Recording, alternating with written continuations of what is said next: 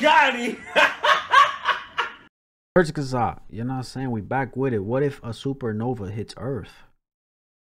If I remember, didn't a supernova recently was a topic? You feel me?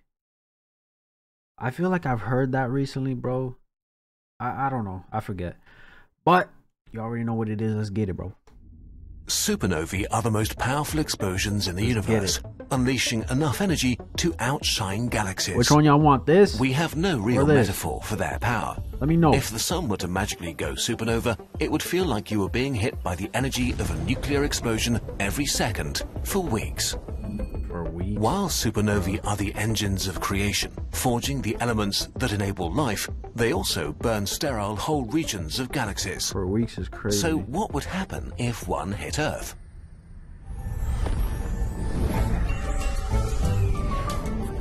For weeks, bro. They really take that long? There are, roughly speaking, two ways to make a supernova. Either the core of a massive star implodes, or, less common, a white dwarf gains mass to the point where it ignites explosive nuclear fusion. The outcome is the same, a supernova explosion. When we think of an explosion on Earth, we think of something that happens fast and ends. But a supernova is more like a volcanic eruption followed by a tsunami.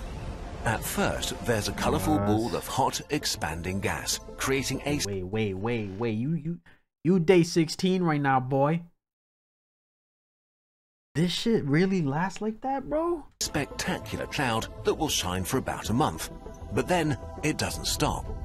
Hot and dangerous gas rushes outwards at speeds of 10,000 kilometers a second through the near vacuum of space, sweeping up the sparse gas of the galaxy.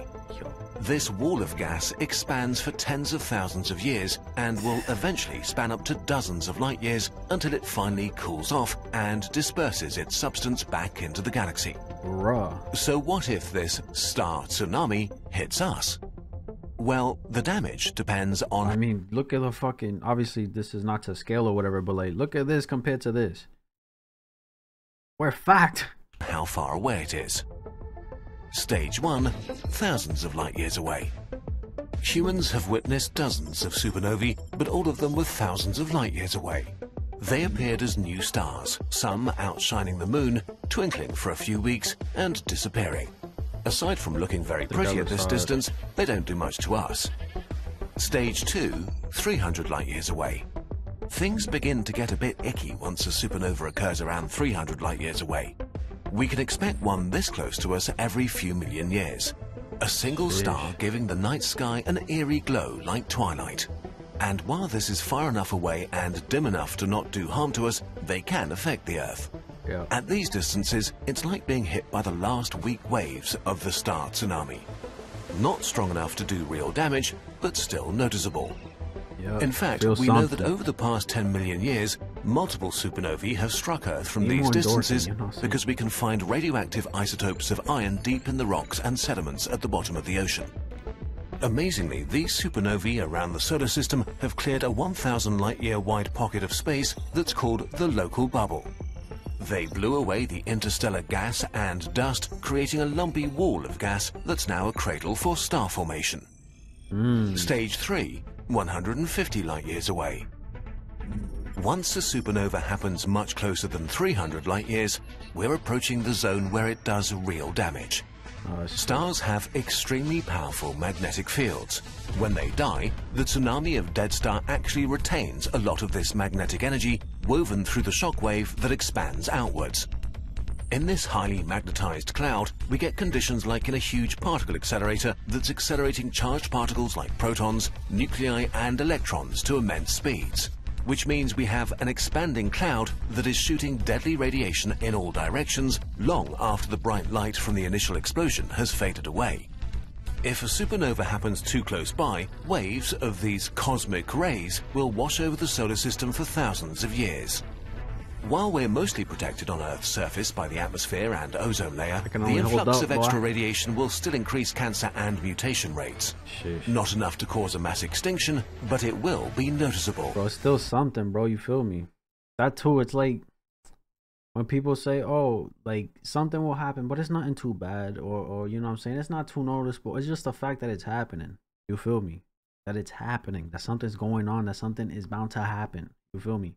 Spaceflight would become impossible in the solar system as astronauts wouldn't survive the waves of radiation for long. There you go. We don't know exactly how bad this would be, but a supernova that is close enough may trap our species on Earth for generations, maybe thousands of years. It only gets worse from here. Stage 4, closer than 100 light years.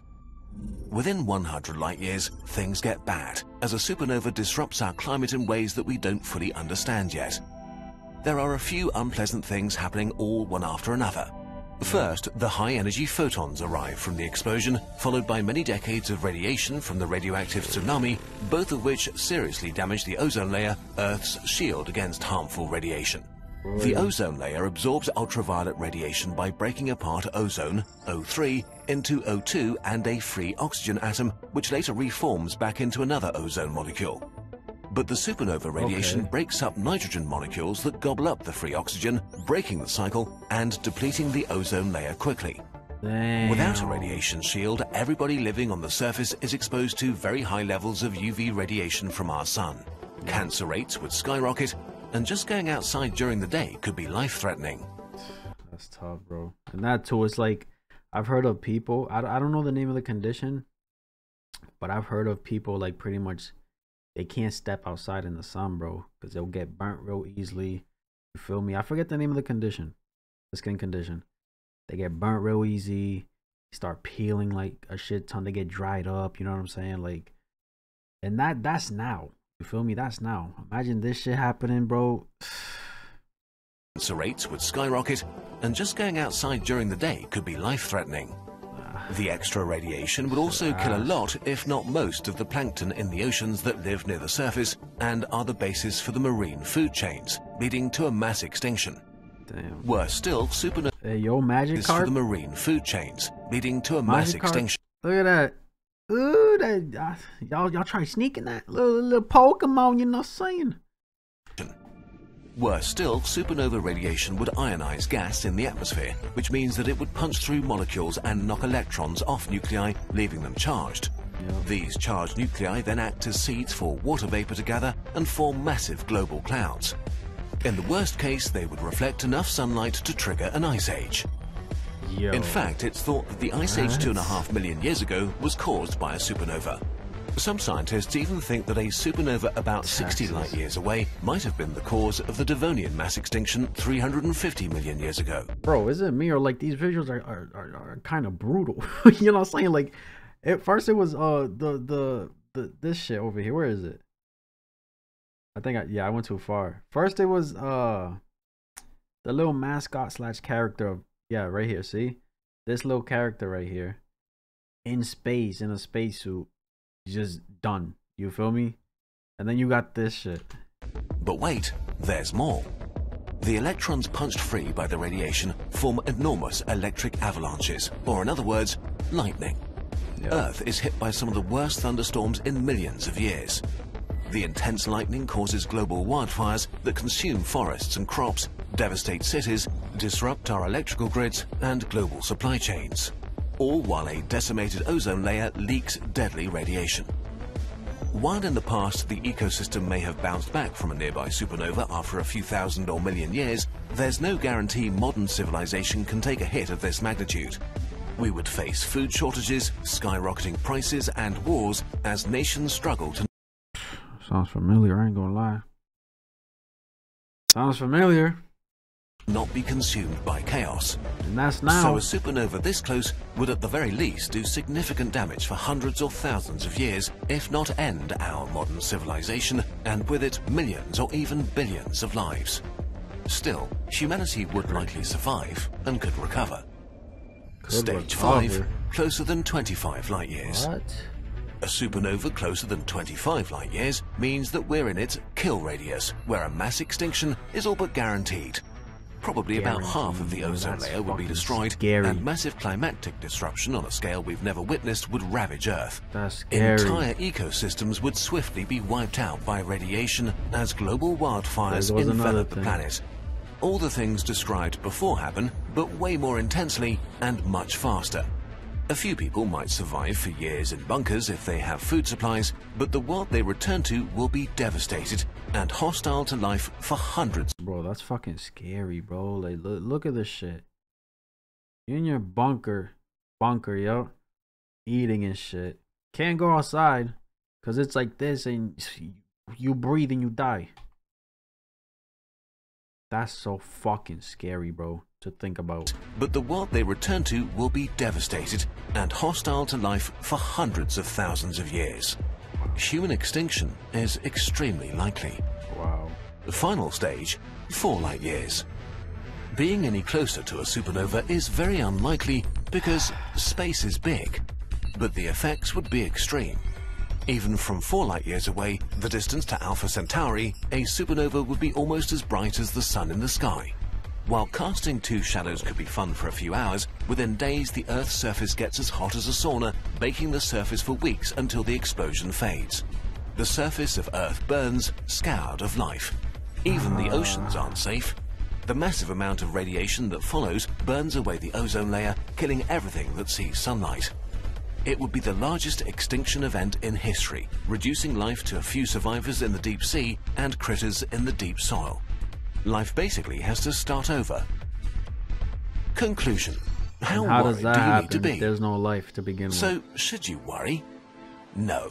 Fortunately, there are only a handful of stars that may explode within 1,000 light-years of Earth, and none are close enough to be a serious threat. Even better, these stars will probably not go supernova for many millions of years. I love how he just gives the reassurance. Do you guys need to worry?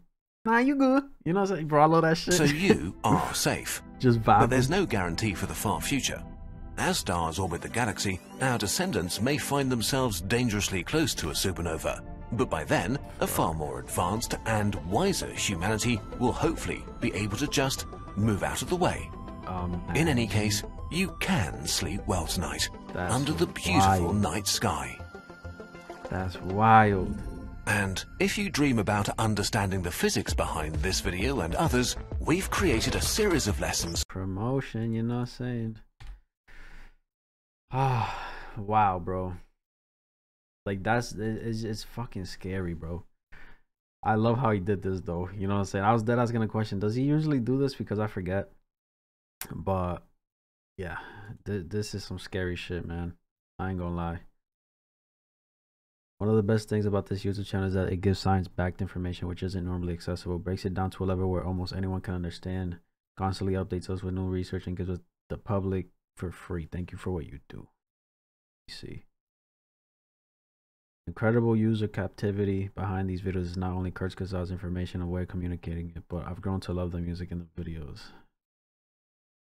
Killer animating. It's getting better in a positive feedback loop kind of way, exponentially over time. Oh man, bro, this shit crazy, man. It's really scary out here, bro. I ain't gonna lie, but we don't gotta worry. You know what I'm saying? That's my reaction. If you enjoyed, give this video a like, subscribe if you haven't, and I'm out.